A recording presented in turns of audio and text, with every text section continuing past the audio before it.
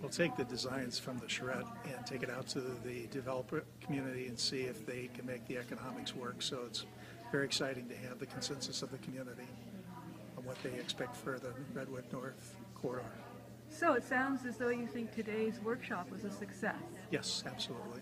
Okay, and this is Chris Stewart, Novato's Economic Development Director, who came to make sure that he got the news on what all the people are interested in for development of the North Redwood Corridor.